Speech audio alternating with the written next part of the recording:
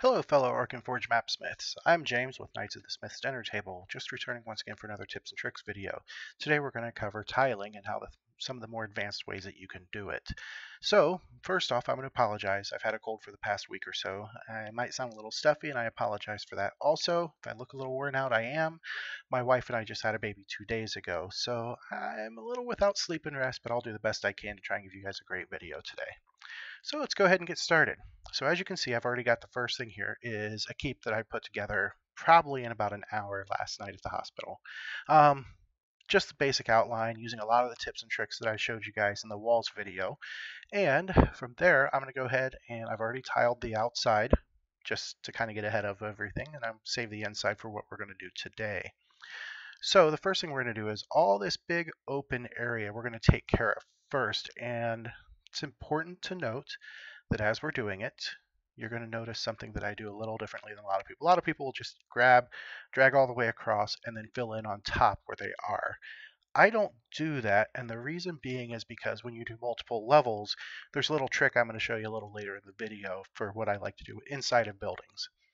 So what we're going to do is we're going to match the grass that's outside, which if I remember right is this one here. And yep, it matches pretty perfectly. So we're going to start with the basic drag and fill sections here. So we're going to do a quick fill all the way around. And yeah, I know that like here in part of the wall in the building, I am kind of filtering in, and I'll show you how to fix that here in a bit because we're just going to cover right over that. So, and the nice thing about the tiles is that you can cover large sections of the map at a time, just like this. Now, if you look, when I'm going around the tower here of the keep, I'm not going inside the, what is it, 10 by 10 square that it's in. And there's a reason for that. Now, I know a lot of you are going to think, hey, he's just going to fill it in with a brush. Actually, I'm not. There's another trick I'm going to show you. And the reason being is that the brush uses a lot of resources when you use it. So I like to use as little of the brush as possible when I'm making my maps. Especially for those of us who have low-end machines, the brush can be really taxing on your GPU. So go ahead and let's finish up here. As you can see, I've just about got everything covered that I need to cover. For the grass on the outside, we'll scroll out so you can see. Now all the sections on the insides, as you can see, I've left gray. So to fill in these sections right here, we're going to switch to the polygon tool. I absolutely love the polygon tool. This is one of the greatest things that I think Nathan and the team added to it. So what we're going to do is, as you can see, I just kind of, whoops, let me hit escape, Control Z. I meant to do that a slightly different way. So I hold control there to match the point. And then I'm going to come down, and I'm not holding control at this point. I'm just kind of loosely hitting things until I get down here. Then I hit control, come over to here, and then I come up here. And make sure that you don't click on a point that you've already clicked on, because what that does is it completely blanks everything out. Then I right click to release. And as you can see, well, it's not an actual curve, and you can't see it because of the wall at the moment. The wall hides the kind of jagged edge from the polygon perfectly, and you haven't used a brush. Now, the reason why we don't use a brush for a lot of this right now is if you want to go up or down levels, the brush does not cast a shadow yet, and that's going to be important when you're doing multiple levels and you want the levels above to cast a shadow on the levels below. But let's go ahead and continue. Now, you're going to have to click on your asset every time that you are adding it, because you have to right click to release it, so you're going to have to come back and click again. And like I said, here when I'm doing these round sections, I am not holding the control button. I know that in my last video I said I absolutely love the control button, and I do. And when I need to center it to the grid, I actually do hold the control. And that brings everything up there. Back here, we got one more section to do with this.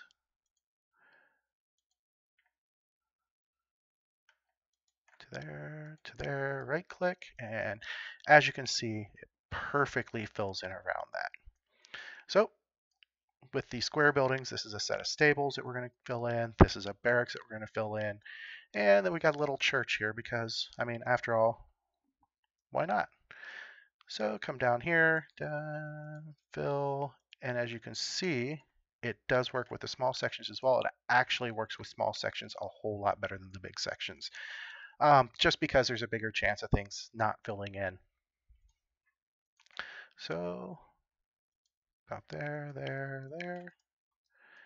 And I'm going to go ahead and, whoops, did not mean to do that. Forgot to click my thing there.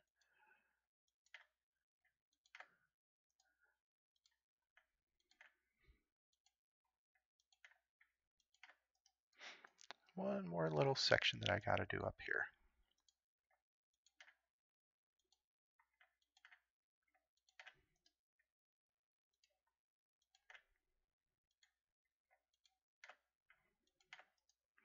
Now, we'll scroll back out. Oops, sorry about that. Didn't mean to zoom in suddenly like that. As you can see, from a distance, and even when you get down to where you're closed in, it hides the jagged edge almost perfectly everywhere that I have gone to. Here, here, back up around the circle again. Now, one of the things I was talking about earlier is we're actually going to do it over here first. So we're going to give a nice dirt floor here for the inside of the stables. This one kind of looks good. Now, you can still do, if you don't like switching back and forth between the tools, you can still do the polygon for rectangles, squares, triangles, what have you. I usually switch back and forth, but a lot of times I don't really pay attention. Then we're going to go up a level. Now this is going to be the second story, and this is where we're going to have the hayloft. So I'm going to switch tile types to floor, wood. A lot of the tiles and everything you're going to see, I'm going to try and stick to what's in the wildlands and the essentials, but you'll probably see over here some stuff that you don't see normally. Like for instance, I mean, you've got the magic. I think that's part of the base set. Down here, I've got my own. This is Apocalypse, and I'll show that stuff later. Saline, this is in the set that I put up on the store in the community section. So, and as you can see, if you haven't downloaded it yet, all kinds of floors there. And I'll be using them in later maps and things like that. But for now, I'm going to stick to the basic stuff. So like I said, we're going to switch to a wood floor, get kind of the old wooden tile here. Now, if you notice, I did not cover this bottom section here. And the reason being, and I'm not going to do it today, when I come back to this map and we're doing object placement, you'll see why I left this open. And it's going to be the same thing everywhere. One of the reasons is I have some ladder objects that I'll put here and it'll be placed on the bottom. You'll still be able to see it. So that way when you've got characters up top, characters down below, they can see both depending on where they're at and what's covered. So we'll come down here. Now this is a barracks. Let's see what we can find here to put on the floor. Let's go down to the first floor again. No. Stone tile seems like it would be appropriate for a barracks building. So I'm going to switch to tiling. Nah, I don't really like that one. How about cobblestone? It kind of fits what I've done already with the walls. So we got a nice cobblestone floor. We're going to go up a level. Now this time, what you're going to see is, I'm going to click on the same tile type. When you're working with multiple floors, there's a trick that you can do where, let me move this out a little bit. You go to your settings, you go to the advanced section, and right up here, hide tiles on lower levels. If you're not sure you've covered something, so let's say I do this, and because the tiling is very close, now this isn't going to be the floor I use for the second level, but because the tile color is very similar, it can sometimes, if you're zoomed out, you may not notice it, what have you. If you click hide tiles on the lower levels, everything below the current level that you're working on disappears. So that way you know where you're at on your tiling. So let's uncheck that. We're going to delete this, back to here, done. And we're going to go down to wood because, you know, medieval fantasy buildings, yeah, the first floor might have stone, and unless it's a castle or a keep, let's be honest, it's probably going to be a wood floor. So I'm going to tile all the way over to here, then I'm going to tile to here. And then what I'm going to do is, and I know this is going back to last week with repeatables. This is that way I know where I'm at. And this is going to be one of the few things in this video where I don't do exactly what I was talking about. So we're going to use the rope as a rail, drag it down there, and as you can see, it kind of covers up. So if you want to hide that, and I typically do just because I'm a perfectionist, go back to here, you can grab this, cover it back up, and perfect. Then we're going to go down a section, and as you can see, the shadowing from above is showing that this is open mainly because we don't have a roof. When we go up to the third floor, there's no walls or anything up here. I'll get to roofs here in a little bit. So we're going to go back down, and I'm once again going to put like a little wall here, and I typically match the exterior wall for something like this. This is going to be a stairwell. Then we're going to go to Objects. Now you can use the stairs that I put in the pack, or let's go to Structures. There it is. Click on that, and Stairs. Going to be stone stairs. Then I take these suckers, I'll rotate them around, I'll slide them over, hold Control to center them, and then because they go over top the wall, this is something that I'll cover again once we get into the objects. For stairs, I always move them to the bottom. And I know that right here it kind of hides it, but this is kind of important for floors and tiling and everything. So we're going to go back up a floor, and what happens now is it looks like you got a little ledge there at the top where the landing is. So the stairs come up, and as you can see, now I'm going to go back to my tokens, and what's going to happen here is, and if you're wondering where I got these tokens, I got them from Devon Knight. If you just Google Devon Knight, it's immortalknights.com, I believe. I'll double check. I'll put it in the links down below. Now look, an autosave. So we're going to throw a token on here. I'm going to resize them because I didn't take the time to resize when I was making the pack. And I'll put them down here. So when you're running, if you're running like a virtual tabletop like I do, where if you've seen the pictures of my layout, I've got the TV up on the wall and everything. So the way this relates to the tiling is when a character's downstairs, you can see him right there. Perfect. You got a guy up above. He can take a swing. Let's just throw this dwarf guy here. So he can move up, and you know this guy's down below, this guy's up above. You can determine line of sight pretty easily because if this guy was here, and as you can see, he disappears because of the nice way that the tiles work in this. So let's get rid of these guys. Now this shadow or this bright area is going to disappear when I put a roof on. And the roof is going to be one of the last things I cover. So as you can see, lower floor cobblestone, upper floor wood. You could add walls and everything in here from there. And I will between now and the next video because when I do the objects and everything, there's a lot I've got to talk about with objects. So then we come up here to the trickier parts. Once again, go back to tiles. This is going to be a stone floor, cobblestone. We're going to switch to polygon. Circles are always tricky. There's no circle tool for tiles or anything yet. I don't know if there is going to be one, but hey, if it comes, it comes. If not, you've always got my tips and tricks. So we're going to start here. And if you notice, I am not touching the control button at all because this is a circle. So you just kind of drag it around. Make sure you kind of stay centered in the wall when you're doing this. And while right now, as you can see, it's not a perfect circle, what's going to happen is once I'm done with it, go ahead and get up here. And it looks like I'm on the second floor. So let's do this. Control, let's get rid of this. Let me start over on the bottom floor because I just realized the door here is where I changed things a little bit. So let's go back, start here, and just start, oops, just kind of start working our way around. Now you don't want to get too far in between because then you'll have big gaps. I wouldn't say more than a square, square and a half apart. Or hexes if you're using hexes. Isometric, I don't play with isometric much. I am going to play with it so I can learn, so I can do a tips and tricks tutorial and everything. So look for that in the future. It's not going to be immediate or anything.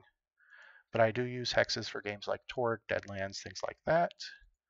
And now, so when we get up to here, I'm going to do one more that's not. I'm going to match match. I did hit control for that section because I want a nice flat surface there where it meets the grass. And here we go. So we're going to go on around. So as you can see, it is kind of sticking above the wall like it was on the upper level. You right click, and there it is. Once again, a nice perfect looking circle that's not perfect. Not in the least perfect, but it appears to be perfect because it's well hidden by the walls. Then we got the place over here where we'll put the doors and stuff I'll cover in objects next week. So let's go upstairs. Now, we're going to have a stairwell that comes up. I'm thinking we're going to put a nice, let me do this. I'm going to go ahead and throw and now this tower I think is 4 or 5 levels in height. I'm not going to go through every one. I'll tile that so that way I'm not wasting your time later. So we'll go back to structures. We're going to have a nice little spiral staircase. Rotate it. So there's the top. Okay. Now this is going to be important here in a bit. So let's move it to the bottom. Go back. And wait a second, that didn't move it to the bottom. Ah, that's why. Let's move it down a level. Now move it to the bottom. So as you can see, it's kind of partially occluded by the walls. That's fine. That's not going to be anything major. And like any good spiral staircase, it's going to have the wall surrounding it. So go back. Now, as you can see, when we're doing the walls here on circular walls, you just kind of have to, I'm going to do this, I'm going to do this, and then this one here. Oh, you know what I forgot to do? I'm going to do this a different way. So we're going to do this to this. Whoops. And if you guys remember my little trick from last week,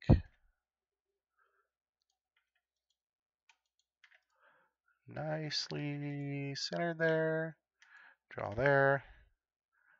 Then we're going to draw there. Okay, so let's pull these all out.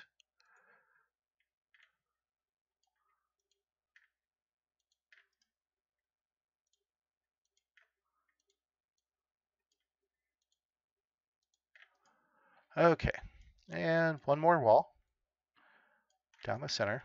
So now we got the nice spiral staircase that's going up. I think it is. We're just going to assume it's going up for now. I'm not paying that much attention because I'm trying to move through this quickly so I can show you guys as much as possible and not run a huge amount of time. Excuse me. So we go back up a level. Now this is where it gets kind of tricky. So this is going to be where the stairs come up, right? So we'll go back to the tiles and floor, cobblestone. This is a tower. It makes sense to have stone floors. So we're just going to go with that. Go to the polygon center. So we're going to come around. Now here's where you got to kind of remember where you're at.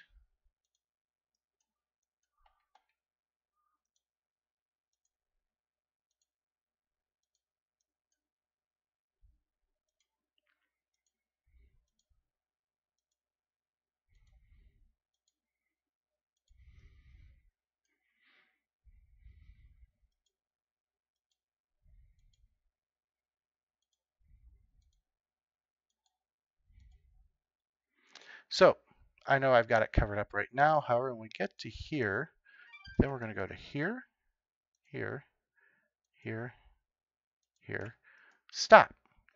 Then what I'm going to do is, now this is where we're going to have a little fun. So we got the stairs coming up, nice spiral staircase. Spiral staircases and other staircases I'm going to cover later, but this is a trick that if you have a staircase that continues all the way up or a stairwell like in a modern building, you can't use this open tile trick.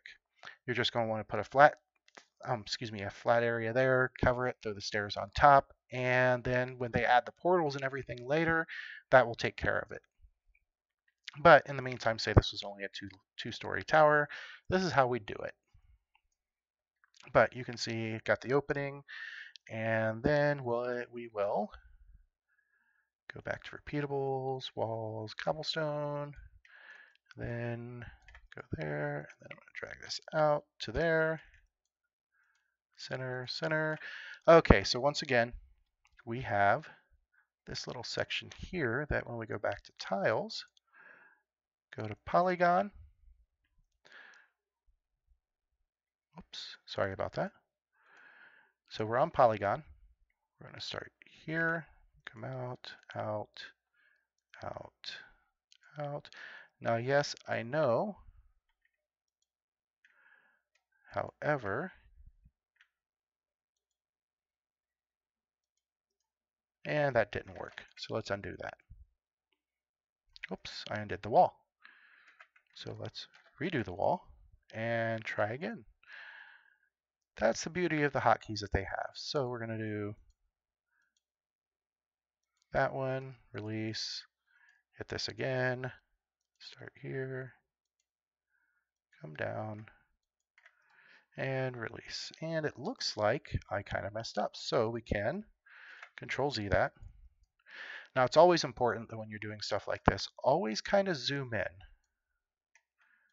So that way you can see when you haven't covered something. And we're going to leave that one there alone as it is. Now for the fun one, water. Water you can do a couple of different ways. I'm just going to show you the fairly simple way, and then I'm going to get into brushing. So say we want actually let's do the roads first. So we're going to go back to, the reason being is because there's something I'm going to show you with water that I need to have the roads down. Oops. That I need to have the roads down first. So we got a road going there. Now here's where the polygons really start to shine again. So because roads, especially back in the day, weren't real accurately drawn, use your polygon tool. And as you can see, it kind of gives you the rough look of a road there. Now I know that right now it's got a very sharp edge and everything. We're going to fix that, and that's where the brushes finally come into play. I know I've shown you how to do everything without the brush so far, and like I said, the reason is because of the shadowing effects from above down to below. Then we come back to here. We're going to stop there, there. Then we're going to kind of give a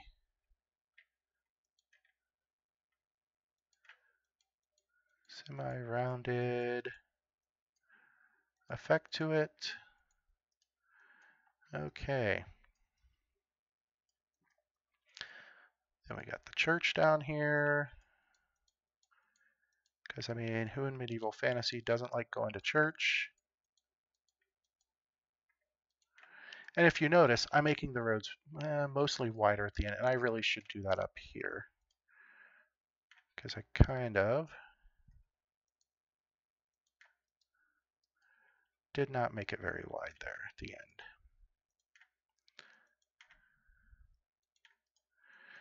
So, and I'm sure you're thinking right now, so James, these are like fairly straight, fairly regular looking roads at the moment. So what we're going to do is once we have that, then we're going to switch to the brush. Now the brush exists. Excuse me. Once again, getting over a cold, I apologize. So now's where the brush exists. So you got the brush, select your color. Then leave the transparency alone for now. Transparency is for when you really want to get into some of the higher, really high-end stuff, and that's going to be stuff that I'm going to show you later, where you have multi-levels. My favorite being a ship that I did, a shipwreck for one of my recent games. And I'll show you guys how I did that, because that's going to be multi-level shading and things like that. But for the meantime, we got the brush, got the dirt, and as you can see, we got a nice solid, and if we were to just draw out, let's zoom in, you got a really hard line defining it there. We don't want that. So then we're going to come down here and we're going to soften that brush. Now there's only two settings for the soften brush. There's either the hard brush or the soft brush. And then we're going to increase, oops, that's too much. We're going to increase the size a little bit to make it a little easier to see as we're working with it. So over here, as you can see, I've got a soft brush, and unlike that hard brush that I showed you earlier, it just kind of blends into the other one. So we're going to start here, and kind of trace. Don't go too far off the edge. Otherwise, you start getting a little weird with some of this stuff. Like you can really widen your roads and your paths if you get too far off. I like to use just the edge of the brush, even when I use a big brush like this. Now, when you get up to places like this, just go up until you're real close to meeting the straight edge there, and then let off the brush. Here, whoops, I came out too far. Let me do this. So we're going to have to widen this just a little bit. It doesn't look too hateful, so we'll leave it as is for now. I'm sure I'll go back and fix it later. So anyway, as you can see, I'm tracing, giving a nice smooth edge and blended, more importantly blended, edge to my roads. And taking out all the sharp angles and everything like that because, as I said, a naturally worn road does not have sharp angles. Lines are an unnatural thing that we humans have created. Come back up here, kind of zoom in a little bit, and then, yeah, I know I widened it, but this is to the stables, so not a big deal. You got to pick and choose the times when you're going to be ultra picky.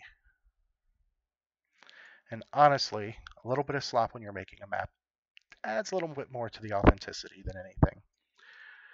So, come back up here. We're going to finish tracing things out. Then I'm going to do a water. I'm sure you guys saw earlier that at the north side of this place, I've got a little stream of water coming in. And, oh, I forgot to add the road. No, I didn't. There it is. Thought I forgot to add the road to the barracks. I know sometimes I ramble and I apologize for that. So we come on down and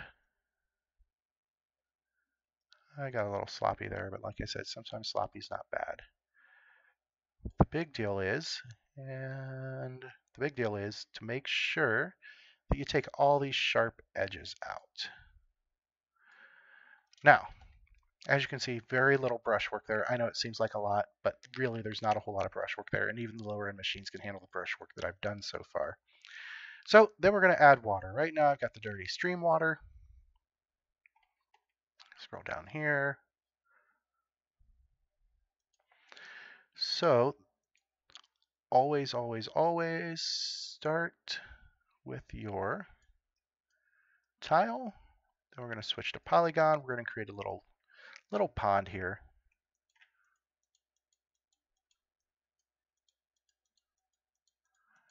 And here it's especially important not to be super precise on anything, just because nature.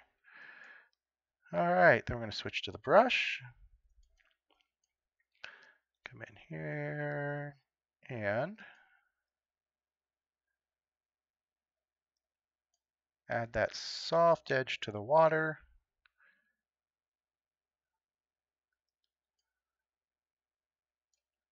And zoom in, and as you can see, there's a nice soft edge to the water. There's a few other things, a few more advanced things that are really tough to pull off, and you have to keep working back and forth to make this look even more realistic. But in all honesty, most of us go for usable, looks good, then we're quick. I will go over some of the more technical aspects of the tiling and stuff when I go back and I show you how to do the multi-tiered or multi-level tiling. Especially like with things like shipwrecks, anything that's underwater, you kind of want to give more appearance to, because if this was all underwater, you'd want a blue haze over it. There is a way to do that. I'll cover that in a later video. In the meantime, my next video is going to be about object placement and things like that. Over the course of the next few videos, primarily going to be object placement and adding in a few extra tiling and repeatable stuff as I can. Other than that, if you like this video, please feel free to click like down at the bottom, share, become a subscriber. Any other questions, go ahead and fill them in the comments. I'll do the best I can. You can also find me on Discord as James. James Smith, I believe. Let me double check here. Yes, I am James Smith on the Ark and Forge Discord channel, and you can also reach me on Facebook under the same thing on the Ark and Forge users group. Got any questions or anything? Like I said, hit them in the comments down below and have a great night. See you next time, folks.